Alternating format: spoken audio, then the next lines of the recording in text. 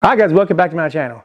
Today what we're going to do is we're going to learn how to use the star on the bender. What we're going to do today is we're going to use the star on the bender to bend a 90. Star takes out of the equation all the math.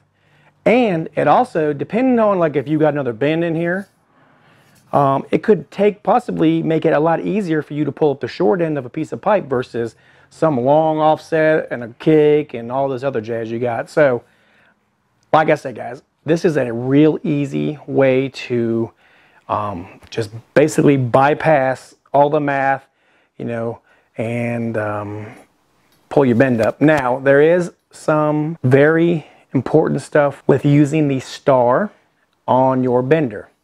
If you were to pull the measurement, so if you were to pull, let's say this was your piece of pipe, and you were to pull, let's say you were going to do a 2-foot 90, all right? So you mark it right here. Now you see the way my tape measure's sitting? Normally, you would put the bender in and pull this end up, this end right here. But on the star, you have to turn your bender around so your hook is facing this way. Because that is the basically backside of your 90, basically is what it's saying. Okay?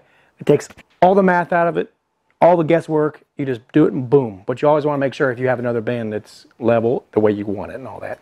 So basically, if you pull a measurement with your tape measure this way, right? Normally you would put the bender in and pull it like this. You would put the bender in, right? And you would pull it up.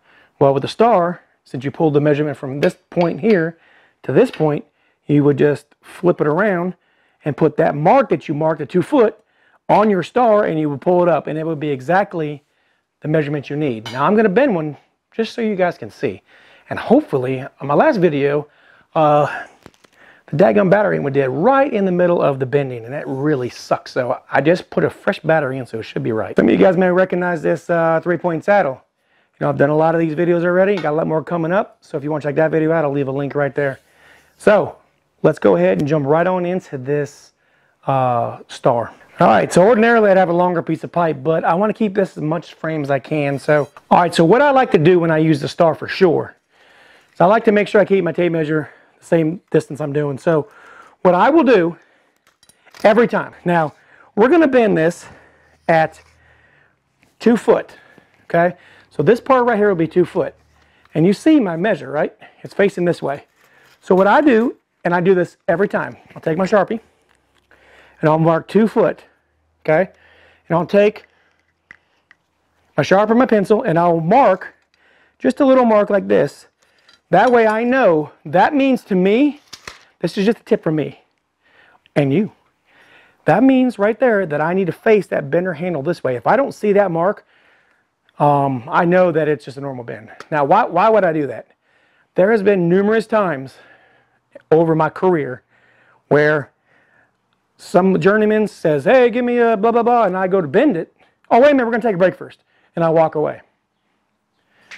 Come back, you know, 20 minutes, 30 minutes later, and I'm like, okay, what was that measurement again? I may have 4 or 5 bends to make, but when I see this one, I know exactly what that means. To me, that's just my own personal tip, and I just gave that over for free, guys. All right, 30 minutes later, hey guys, what's going on? I got to put this pipe and this bender like this. That represents to me that hook needs to face that way. So, having said that, let's see what to do next. All right, so what we're going to do is we're going to put this into the bender, and there's the star. Correct? And we're going to lay it on the ground. I'm just showing you in the air what it looks like. So this will be on the ground, obviously, but so the star, the very long part of the star, goes right on that line. Let's bend this sucker and see what happens. All right, so we're going to lay this down here. Now we know we got to lay this hook that way. So we'll put it in the bender. And what I do to make sure it's right is I'll angle my bender down a little bit, and I'll pull that mark right to the star, so that star will just keep going straight on down. And then I'll just roll it up. All right, hold a little pressure down on her and pull her up. All right, now sometimes I didn't say this last time on my 90 video, but sometimes I'll make sure I put plenty of force on my foot. On my bender handle, I'll put it in the very top like I'm doing right here, and I'll grab the pipe. Always want to keep the most pressure right here. Let your foot and the bender do all the work. Okay, let's see if that's level.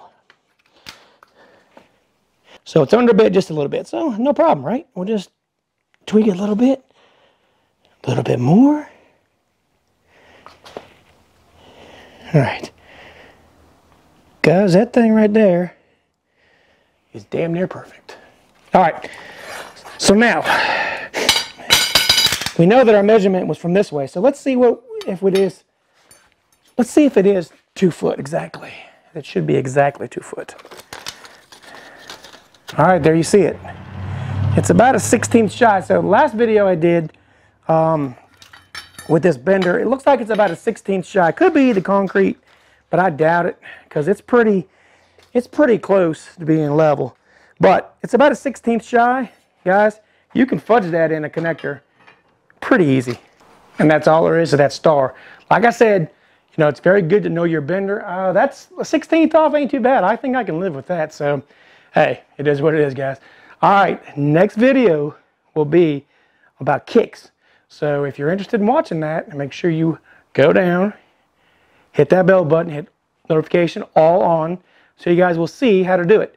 I'm going to basically explain in depth on how to do a kick, what's the best route to do and stuff like that. They're pretty easy, so it's like no magic in it, but you know, anyway. So make sure you subscribe, like this video, and we'll see you on the next one. Have a great day. God bless.